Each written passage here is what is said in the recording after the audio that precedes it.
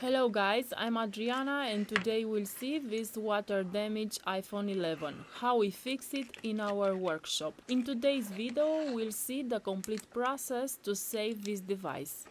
Here is the first tip to increase its chances of survival. When your device gets wet, try to disconnect the battery connector as soon as possible. This step can make the difference between saving it or not. As you can see, when you received a water-damaged iPhone in our workshop, the first thing we do is disconnect the battery connector. Here you can see how the screen is damaged. Guys, in today's video, with the help of Leonardo, we are going to see if we can find a solution for this device damaged by humidity. The next step is to remove the screws from the motherboard and to remove the protective sheet. We are going straight to the point with the process. I always said time is gold, so we have to take less time editing the video and you get the essence of the repair.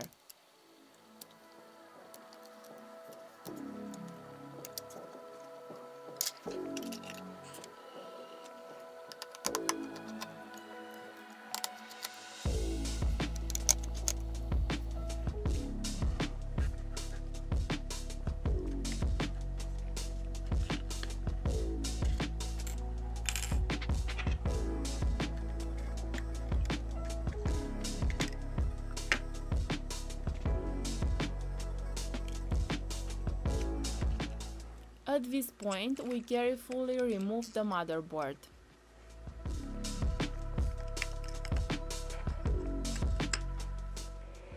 The next step is to analyze all the components under the microscope.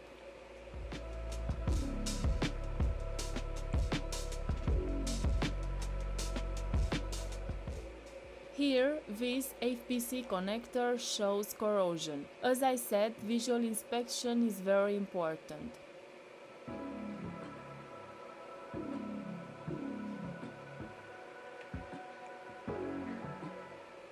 This other connector also shows signs of corrosion.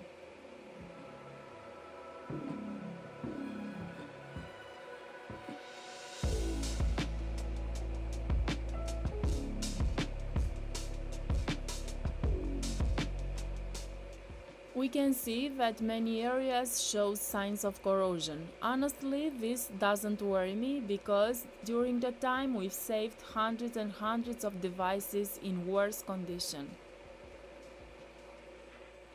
At this point, we are going to remove the foam protection from the motherboard. In this way, we can inspect it more deeply. If you are a beginner in the mobile repair, take note of all these steps until your level gradually increases. Remember, everything in life is achieved little by little. Experience is gained by practicing day after day.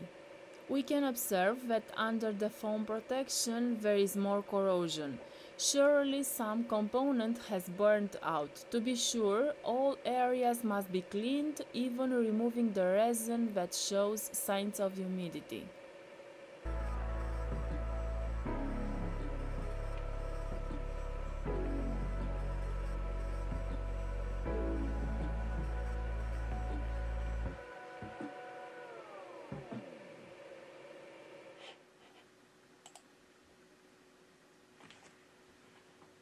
Here we can observe that the water has reached the lower part of the motherboard, most likely that the two motherboards need to be separated. If you have problems with an iPhone motherboard, here I leave you the link for a free review. You only have to pay the shipping cost and you have to know that we work throughout the national territory in Spain. So, to clean these connectors, I use anti-static tweezers, a piece of cotton and contact cleaner. You can also use isopropyl alcohol, but personally I prefer the contact cleaner because of the protective oil that it contains.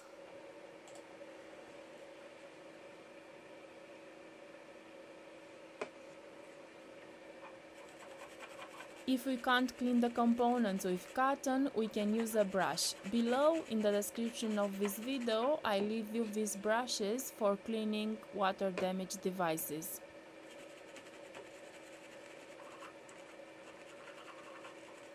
With the help of the tip of the scalpel, we are going to see what's under the resin. All components must always be thoroughly cleaned. The truth is, we could have any capacitor in the short circuit.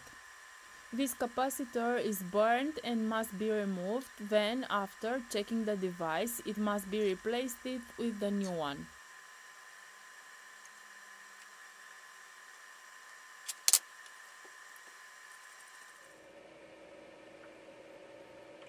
This is how all the connectors and all the areas with corrosion must be cleaned.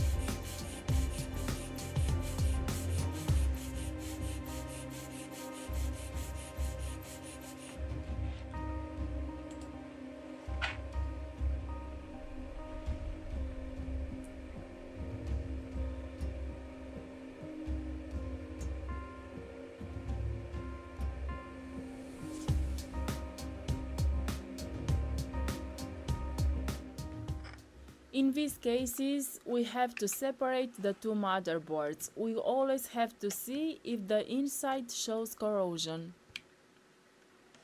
To separate the motherboards, I use this tool, which has a working temperature of about 220 Celsius degrees. In the video description, I'm going to leave you the purchase link for this tool. 80% of our tools come from AliExpress. I'll leave you the best suppliers we use. If you like this type of content, please give it a strong like and share it in your groups. Add value to your acquaintances and strangers, and in this way you'll grow, because the good things you do always come back. Thank you. From 220 Celsius degrees, we can separate the two motherboards. I'll always tell you this trick. To properly separate the motherboards and not to break any pads, you have to remove the upper motherboard gently and not to apply pressure. The next step is to cool the motherboards using a computer ventilator.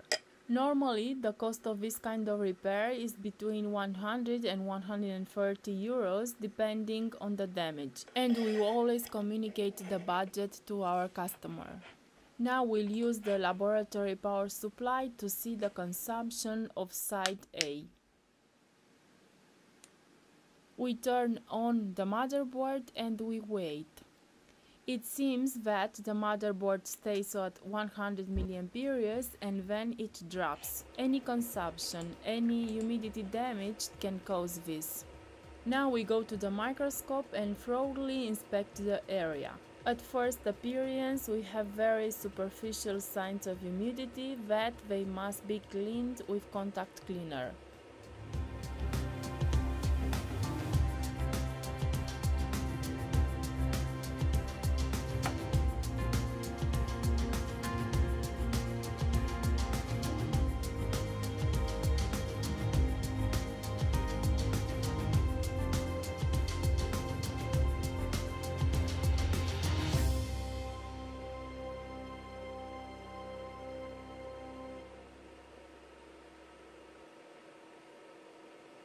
Now we need to observe the other motherboard to look for signs of humidity. For this reason, you need to have a good microscope. In our workshop, we've got two Amscope microscopes of good quality and a professional camera optics cam. The truth is that in less than a week, each microscope was amortized. In the video description, I will leave you some purchase links.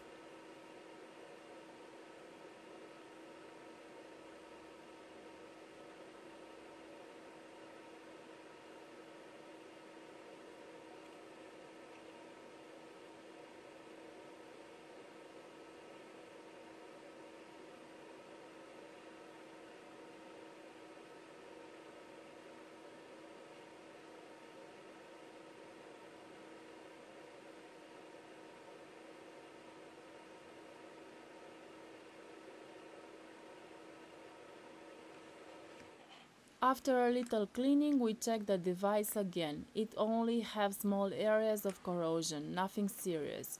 For this reason, the device might have been stuck. Remember that in electronics 1 plus 1 does not always equal 2. We can observe that the motherboard turns on perfectly.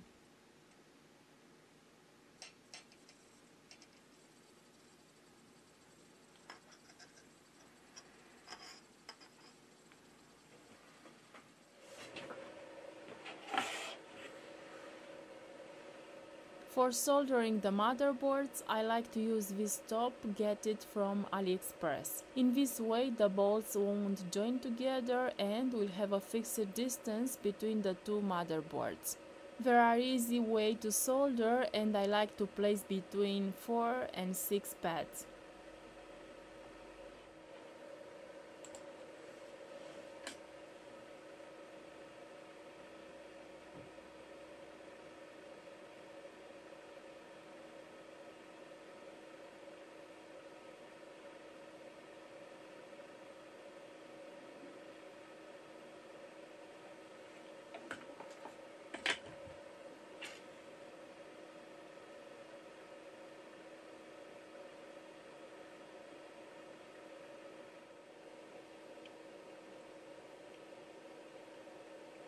Here you can see their function. It's practically like a separator between the two motherboards.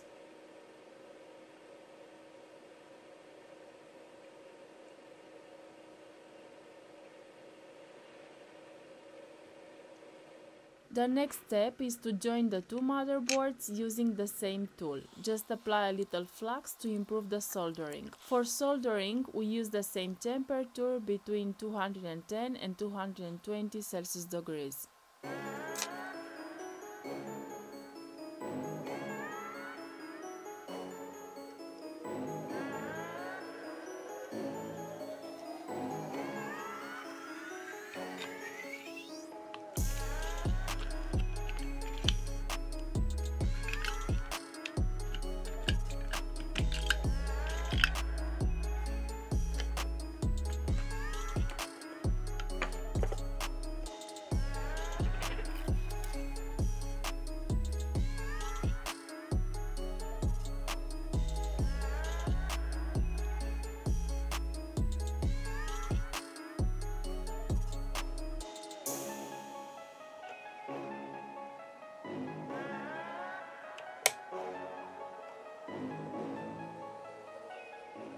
This is the screen that can be saved. We can see that it's completely burned. Too much water got inside.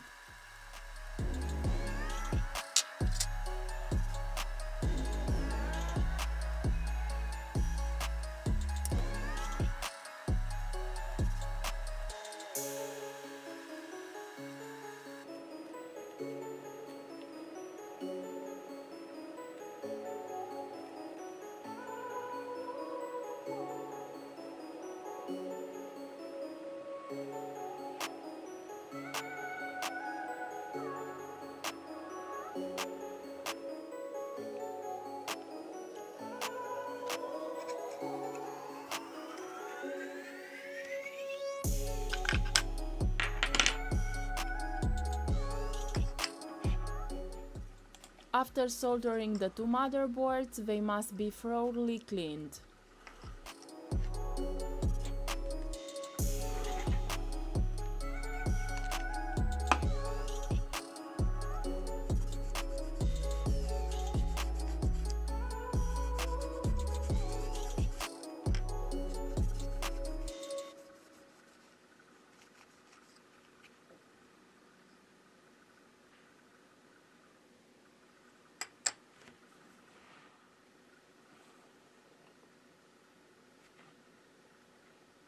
Before assembling the motherboard in the chassis, it must be checked with the laboratory power supply.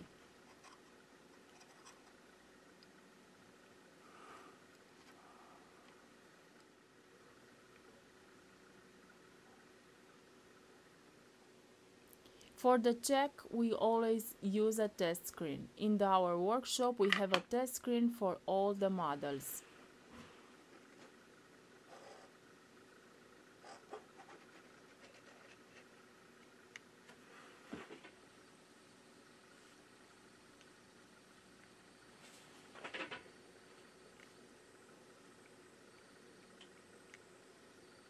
In this way, we manage to save dozens and dozens of water damage devices. The trick is the discipline we employ in all the work done.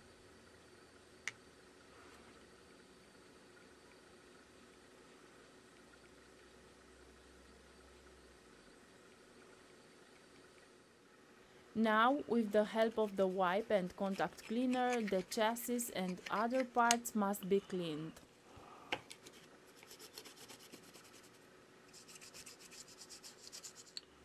Normally, when an Apple device is water damaged, the Face ID gets damaged as well. The Face ID has very thin cables, I would say 10 times thinner than the human hair, so it's very easy to short circuit due to the humidity.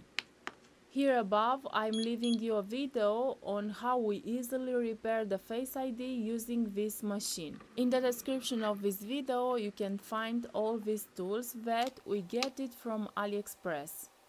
And finally, we have to check all the function of this device. Guys, here's Leonardo. This was today's video. Thank you for watching, guys, and see you next time. Bye bye.